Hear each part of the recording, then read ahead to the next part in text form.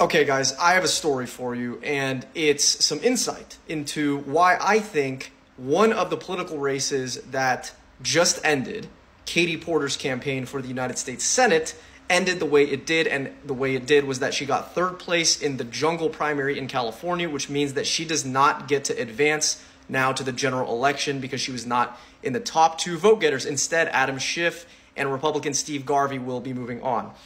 I'm a big fan of Katie Porter. I like her progressive policies. More than that, I like her personality. I like how she has spunk. I wanted to help her campaign in whatever capacity I could. So the first thing I did, this was like 6 months ago, is I went to their website, I signed up as a volunteer, and I said, put me on your mailing list.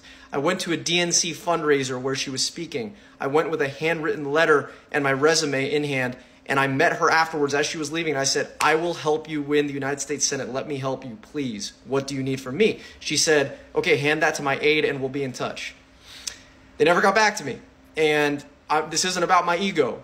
If you don't want my help, I totally get it. I'm a lawyer. I'm a guy out here. I don't necessarily have deep political connections or $1 billion. But a few months went by and I got curious. I was thinking, besides Katie Porter just spamming my email and my text messages asking for money to push ads, is there going to be any other sort of mechanism here? Are you going to ask me to go get voters organized? Can I knock on doors for you? Are you going to provide me with materials? What can I, how can I help the campaign? Never got word of anything other than give us money, give us money. So I went over to Adam Schiff's campaign out of curiosity. I signed up on his website the same exact way. And immediately, Adam Schiff's campaign put me in a Slack channel, had volunteers reach out to me and say, hey, how can you help? We have texting banks. We have weekly meetings where volunteers all get on Zoom. We have relational organizing where every volunteer is going to input 10 of their contacts and phone them and make a plan to figure out how they can convince these people to vote for Schiff and make sure that they actually vote. In other words, they were open to using resources that came through the door. They used them well. And not only that, it was less about the ad spending, and it was more that what I saw Schiff's campaign doing that Porter's wasn't, was actually reaching out to people and creating a system for these people to go out and advocate for Schiff and talk about him. And I'm putting politics aside here. This isn't about which candidate you prefer philosophically or ideologically.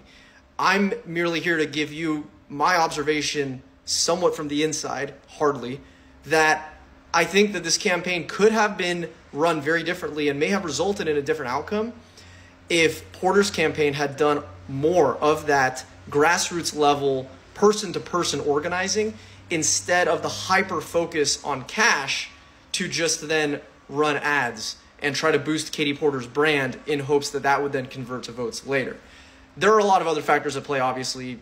Katie Porter, I think, didn't have as much money. She never accepted money from PACs or lobbyists in the same way that Schiff has. Schiff obviously has the support of the Democratic establishment, and he's much more well-known across the state. So maybe this wouldn't have mattered.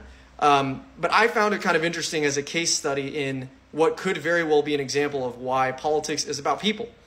And you can run all the ads you want, but the most important touch point, in my opinion, and this may be too idealistic, but it's what I believe, is that person-to-person, that human-to-human contact.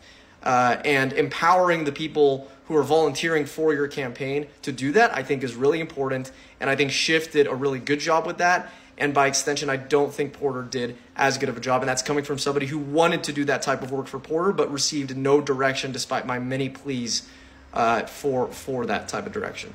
Anyway, let me know what you think. And if you're a Californian, I'd love to hear your thoughts on what you think of Schiff as a future senator, since it's more likely than not that he is going to be the winner in November.